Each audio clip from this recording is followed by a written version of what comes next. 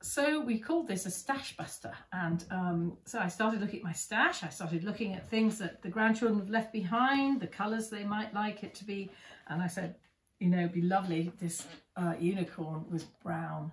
That would be fantastic, because Granny has a lot of brown threads lying around. Richard's looking at me because he's always finding bits of everything. Unfortunately, they want it to be white. So I think that I'm going to be pretty short of white, but we're going to work on that. And I'm going to try and persuade them. I don't know how we're going to try and persuade them that unicorns can come in every colour, but they can. So put those aside for the moment. The only choice you've got to make now is, or please could you make, to what colour you want this lattice work in the background. Now, I've made it a very obvious wintry blue because I had 361 colours in the Appletons range to choose from. But if I'm just going to go for my stash, then, well, I've got a very, very bright blue here. I might use that one. New skein. Oh, lovely. Or I might use up the knitting wool that was my, you know, good intention of maybe I'll make the child a cardigan, some hope. Ophelia and I knitted a dress for one of the children, and it is an interesting shape and it looks very nice on a teddy bear, but nobody's ever going to wear it.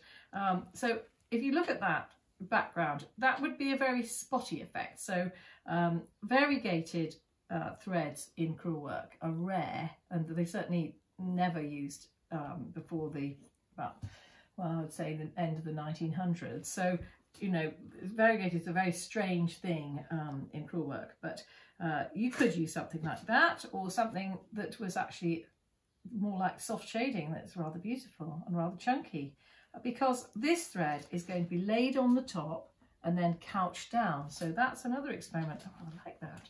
I tend to buy threads and I just look at them a lot and I don't use them. So I've got some stranded anchor thread here. I've got some, I saw I had some nice trebizon somewhere, which was lovely as well. Anything hiding, Richard? You see? Lots and lots of anchor threads that were from something I did with Coats Anchor. There's a mauvey colour, that's very popular with every child. Thank you very much, Richard. Chucking threads at me. Oh, millions of blues from the oranges that I was stitching last week. Or you could have a sunset.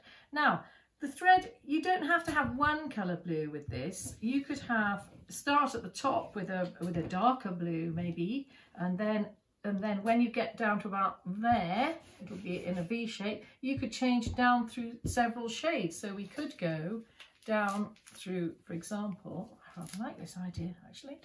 I'm just making this up. You can just make this up as you go along. You're allowed. You're looking at me in a very odd way, Richard. I'm not looking at you, I'm looking at the stocking. Okay, right, okay. So with this, I could put laid work in this one colour in both directions, and then halfway down in a slightly paler colour, and then the slightly paler colour again. You could even go down to a pinky colour and have a sort of, or an orangey colour and have a bit of a sunset going on.